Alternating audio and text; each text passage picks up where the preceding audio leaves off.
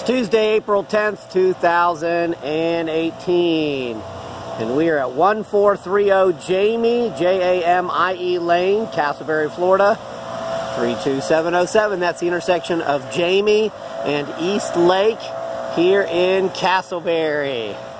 They're blowing the leaves on the property. I've been waiting for them to finish for about 20 minutes.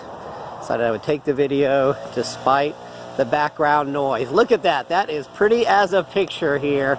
Little unpaved street, just like about 40 or 50 feet. You get to your house right here.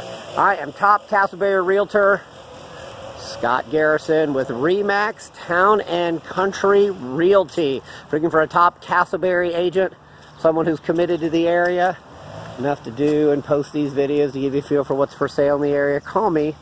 Let me help you too. Settle in. This is a medium length tour for sure of this 4-bedroom, 3.5 bath, 2-story home, 3,384 square feet, 5,116 square feet on the slab according to the public records.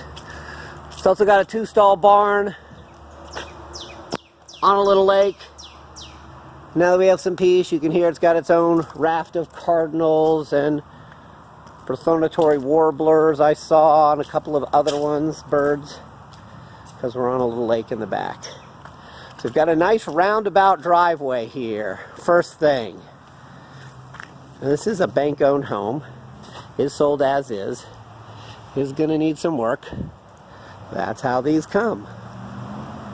Interesting thing about bank-owned homes in bad shape. You could ask literally $15.20 for it, and someone would say, well, it's in bad shape. I wouldn't give you more than $13. So the house is probably already substantially discounted. Purpose of this video is to give you a view you just can't see online. You know, we took a bunch of pictures, took the best ones. It looks like a limb came down a while ago. Huh, wonder if that needs to be fixed. And so this gives you a feel for the things that maybe didn't come out in the pictures, or what it's really like to be out here. 2.23 acres. Everyone says, God, if I could just find some affordable acreage. A house, a big one. Here it is. And then they say, well, if it was just in better shape. And then we get to $200,000-300,000 more, and then they say, oh, they're so expensive. This is your chance to get in at a relatively reasonable cost right now. Now we've got a 2-stall barn here, plus storage, which is pretty cool. However, I don't see evidence of ever being a fence there. So I'm not sure what kind of animals you would put in here and not need a fence. Besides, maybe your kids.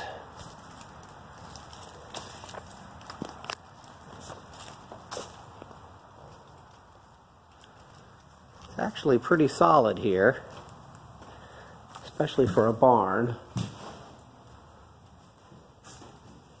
So remember, bank owns means it was pre-foreclosure for a substantial period of time.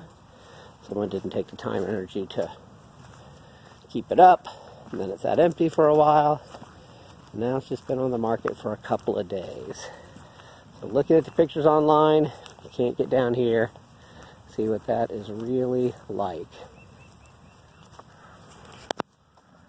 I'm not sure where the property line ends, but I'd be willing to say you have at least some, see the way that fence is there, you have at least some of this little pond. There's a good back view right there. The barn. Getting my shoes wet just for you. Lots of trees. Those are live oaks, Quercus virginiana. Nice ones. So here we are in the backyard.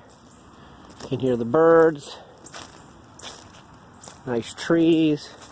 Get your own pigs, sheep, goats, horses. Mostly lots of peace and quiet. All right, we're going to go inside. A couple minutes. This will complete our tour of the outside. And the goats, pigs, rabbits, cows that they had, looks like this is to protect your crops.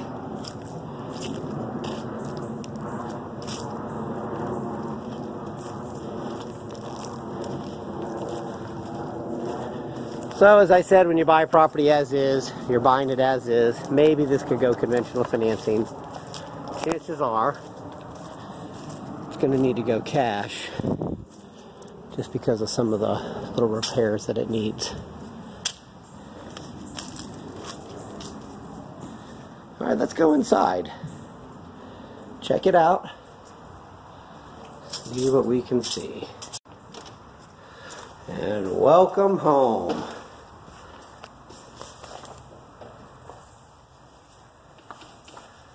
Remember, the property is bank owned, vacant. It's a little scary. Lots of little things to fix, nothing huge. Definitely a house with lots of potential. So we're looking at the inside utility here. Obviously more than full size with all this square footage. Huge garage. Extra doors. This looks like it was the original part, and then there was an addition, which we'll see at the end. Probably the thing about the house that could use the most work, I would say, would be the kitchen, which is nice, but definitely a little underdone for a house of this size. Not that fancy, a little dated. This is the original part, though, of the house. So we've got the bathroom here, the big chip in the tub, of course. Structurally, it all seems in good shape. It's going to be some wood rot and then a lot of cosmetic things that you would need. And I'm sure we'll look at some of the systems like the AC and things during an inspection. That is all normal. Here's what's not normal.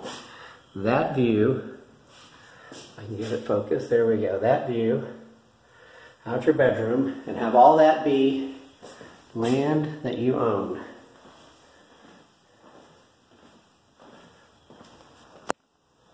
Alright, so we got the original house, big dining room. Go on the porch in a second.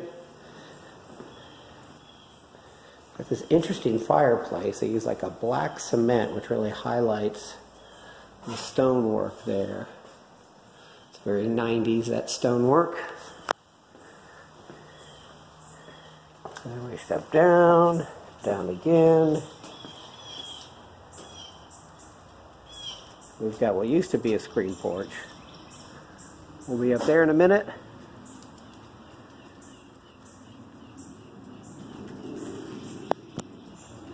But just beautiful. Imagine not only having this view, but having it all be yours. And if you were to fence it, continue that fence on to even give you more privacy and seclusion for sure.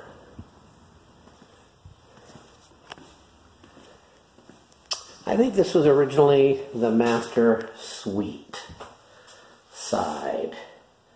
Nice shower head, nice sink,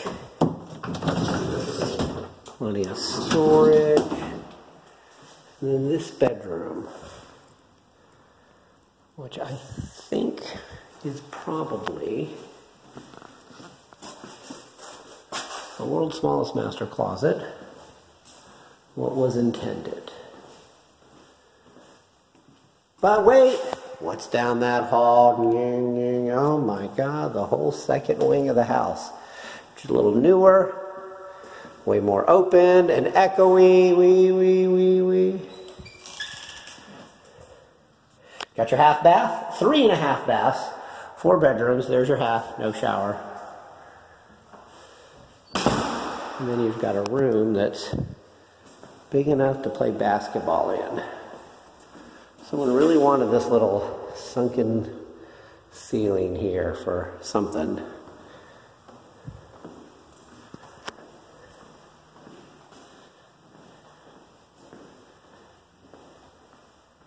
Out there on the carport.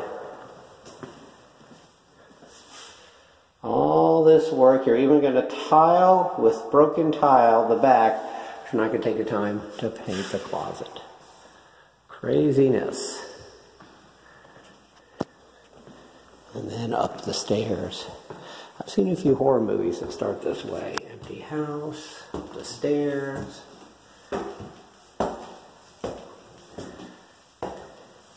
Nice tile work though. And this is obviously why people did this, because they wanted this. A big tub in the middle of their bedroom. Big raised dais for their bed.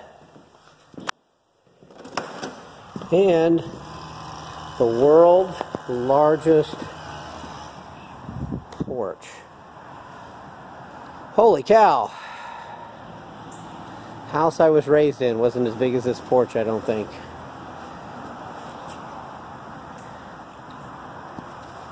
Plenty of space and a really nice view. Including trees growing into the porch. Look at that. This is like drone surveillance footage here. Way up high. And that's what you want to see.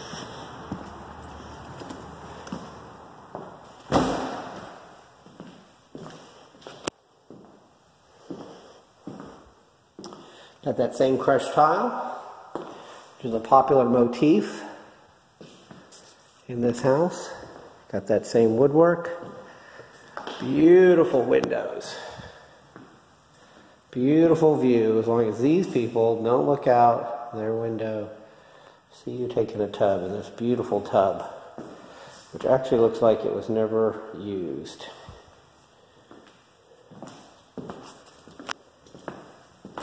And now we've got a very large closet to make up for the small one downstairs. Always looks a little smaller and weirder in the video. But someone spent some time giving themselves some options here. All that space. And obviously they want to take a tub way more than a shower. But it is here.